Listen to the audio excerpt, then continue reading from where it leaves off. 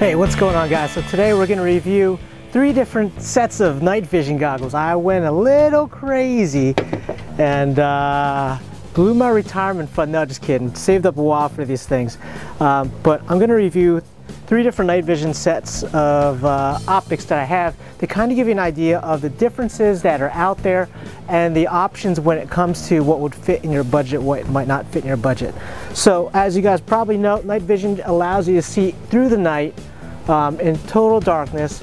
There's got to be some source of light that allows the light particles to bounce around, and the image intensifier tube inside of here takes that light and intensifies it and makes it into a sight that you can see. On top of that too, you probably see it inside a video game where you put on night vision, everything turns green. That's basically what these things do. They amplify all the available light, turn it into a usable optic or a usable image, and you can see pretty much in pitch dark, which is totally freaking awesome. Okay, so when it comes to buying night vision, there are 3 different kinds of styles of headsets or optics you could buy. A monocular. Monocular basically means you could use it with one eye. Okay, there's a monocular style version. These 2 are monoculars. There's also a binocular, which uses 2 intensifier tubes like this NVGs type of setup. And they also have a binocular which goes through just 1 intensifier tube, which is like the PVS-7 type of night vision goggles. So I'm going to kind of go through the pros and cons of each and every one. The most affordable way for somebody to get into night vision is to look at what's out there. There's basically three different generations. Generation 1, Generation 2, and Generation 3. There supposedly is some Generation 4 out there, but it's not really something that us as commercial users or end users can really have access to. And it just really refers to a special type of thin film, pinnacle, auto gating, blah, blah, blah, fancy schmancy stuff. Generation 1 stuff, just by definition, is really old stuff. The old technology from Russia or back from Vietnam. It is practically unusable. I've seen through it. You could buy it. It came, I think, a Call of Duty game. You could buy a Generation 1 type of headset, and you can kind of use it, but it sucks. So the first level I would recommend is a Generation 2 or 2 Plus goggle. These are made by Night Optics. It's the D300 model. These are actually what they call Generation 2 Pluses. Awesome commercial grade tube, and also a very beefy aluminum housing. Okay, these have a bit of a weight to it. These weigh 17 ounces as compared to another goggles, another set of optics I'm going to show you guys, but works great for an end user. You could find them used on eBay, typically between $900 to $1,100, and brand new for about $1,700. Okay, so that's the Generation 2 Plus. Comes with a IR beam in the front here, and this particular one runs off a CR123 battery, and it has a little wedge here so that way it can mount into the Rhino mount and the J-arm with its little wedge to index it in. This here I just recently picked up. I found an extra NVGs tube from a guy. He sold it to me relatively cheap, that was clean and in great condition. And this is actually made by a company down, I forget exactly where, but I'll put some information in my text bar below. This is an awesome unit here. It's made of machined Delrin. The guy built it with NVGs optics on the front end and NVGs optics on the back end, and it's running an MX10160 tube, a Generation 3 tube. It has a space for 2 AA batteries, and this is the control knob here. Because it's an NVGs type of setting, there is no adjustable gain. And it also has a built-in little IR LED that's here. Really great setup. I really like this. Turnaround time is fantastic. The build quality looks great, and it was really affordable. This is a great option for those of you who are on a budget and want to build your night vision setup piece by piece. The complete housing with the optics, I believe, is $675, which is really affordable when you think about it. And the tube you're going to have to source used on eBay. Find somebody with a decent tube. I guess again, also an NVGs tube. I found my NVGs tube for $800 online. So this is a complete Generation 3 setup for about $1,200, $1,300, which is no, actually $800, $600, about $1,500 all said and done. And it was assembled and purged too by Adam, and he did a fantastic job. The weight on this sucker is only 11.1 ounces. which is about 50% less than this Generation 2. And the reason that weight is an important factor is if you're going to be running all night or all day with a night vision set on your helmet, it's going to eventually make your neck a little sore if you don't use it all the time. And so the lighter it is, the better it is, and plus it'll also be a little bit more stable. Okay, and I'll do a little more detailed review in a second. And finally, this is a set I picked up. These are a set of Anvis 9 goggles. These are actually Litton M949s. These are also like the F4949 sets.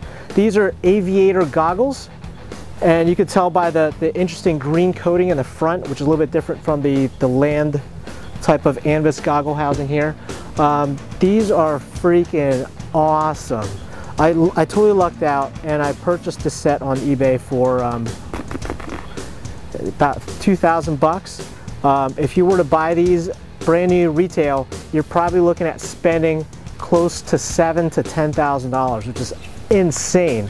But for a guy like myself, at the price I paid for, I think I got a really fair deal. And if I don't like them, I can use them for a little bit, resell it, and make my money back. So that's the reason I got it. Now, when it comes to the different options, when it comes to night vision, you have the monocular, you have the binocular, goes through one tube, and you also have the binocular, 2 intensifiers.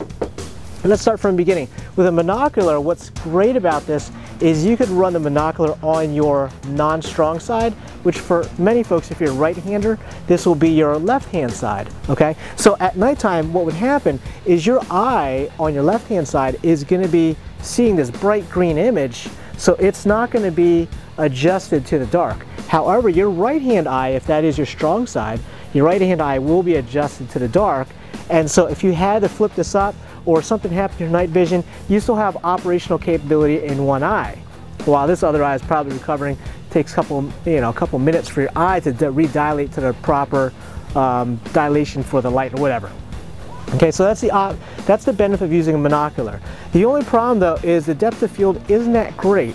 It's kind of like looking through a toilet paper roll, and on top of that too, because of these eyepieces here, it has a tendency to fog up, and that's why a lot of folks run the Wilcox amber filter, which is the amber cap that goes in this thing, okay? Same issue with Generation 2 monocular. Now, I don't have one myself. I'm going to be picking one up to just try out, but a PVS-7 is a binocular that runs through one intensifier tube. So it's like an image that you look with 2 eyes, but it goes through one tube. And the benefits of that is you have both eyes looking at it, so it's easier, it's not as disorienting. But the problem is because both your eyes are covered up, if you imagine both eyes are covered up, right, or all bright, totally dilated for the situation or contracted for a situation, and you had to flip your goggles up for whatever reason, now both eyes are not adjusted to the night and you're effectively blind for a couple minutes. Your eyes redilate. On top of that too, your depth perception sucks, like staring through a toilet paper roll, just like a monocular, okay? So that's a PVS-7. And finally with these Anvis, because you're looking through two intensifier tubes, the view is incredible. Your field of vision is increased by about 30 to 40% in my opinion compared to running a monocular. It's going to be, I can't really show it on camera because obviously I don't have 2 cameras I could shoot through it, but it's going to increase your depth of your view. Also, it almost has like a 3D effect as well, which is fantastic. And also it's not disorienting at all. The only problem though is true when you flip it up, your eyes are incapable for a couple of minutes while your eyes are still adjusting to the dark. So these are the different options when it comes to night vision. You could start all the way from a Generation 2 system. That's the bare basic that I would recommend starting with, a Generation 2 system. You could find them used, but again, you need to know what you're getting into and you need to know the lifespan of the tube. Generation 2 does have a shorter lifespan than Generation 3, but you can get a Generation 2 anywhere between $1,000 to about $2,000. So save your pennies for that, but it's totally well worth it. Works fantastic for the average end user that just might use a set of night vision casually. Now, if you're a type of person who's a little OCD like myself, or likes to try something or likes to know that they have the best stuff out there, Generation 3 is where it's at. But if you look on eBay, you try to find a new set of PVS-14s or something like that, you're looking at $3 to $4 grand, which is out of this world, out of my budget. and probably out of many of your guys' budgets. But you have the ability to basically roll your own or create or build your own Generation 3, either by sourcing PVS 14 parts online. You can even find tubes online as well. Obviously used will be much cheaper than new, but you really don't know what you're looking at. On top of that too, they have kits like this NVM2AA kit from Adam Barker from AB Night Vision, I believe it is. Again, I'll put the information on link below. Great guy, fast service, fantastic build quality itself. And again, I paid $800 for the tube. I paid $675 for the housing, and then I paid $50 for him to assemble it. Under $1,600. Awesome Generation 3 night vision. If you're you know, sharp enough to try to do it on your own, you can also build it yourself as well. Now, if you wanted to buy it like or build up a true Generation 3 type of system, like or military style system like the PVS 14, you could buy. I've been searching through eBay. If you're real sharp with your bidding and stuff like that, you could probably build a whole kit for the housing and all the optics without the intensifier tube for about $600 to $700, and then you're gonna have to find yourself an intensifier tube, which will probably run you anywhere between $500 to $1,000 for used. And sky's the limit for brand new one, depending on the quality of the tube itself. Okay, so those are some of your options when it comes to night vision. When it comes to mounting systems, the ones that I'm running presently, because again, I've blown all my money in the actual optics, I haven't had the capital now to build out a nice mount system, is that the traditional Rhino mount and J-arm from the Rotos. All right, this is great for a monocular type of setup, where index is in right into the system, just like so, and then mounts right in like that, and then you have yourself a monocular setup here. And then when it comes to the Anvis, the only problem with Anvis type of housings, like this, or PVS 15s, is the mounts aren't definitely as common as a monocular type setup like the Rhinos. These are not commonly used as issue items, mostly used for special forces on land and for pilots and air crews. So definitely there's a lot more feet on the ground than there are folks in the air. So the mounts are very difficult for me to find price-wise compared to a Rhino mount. So Rhino mounts you can typically pick up for $50 with a J-arm all day long. I ended up picking up this awesome ITT self-powered battery unit, which runs off of half-size AAs. All right, these little 3-volt batteries here. Really cool setup. Anvis type setups and PVS 15s typically run a wire that goes into the back with a back battery pack type mounting system. For me, I like simplicity. The less stuff on there, the better.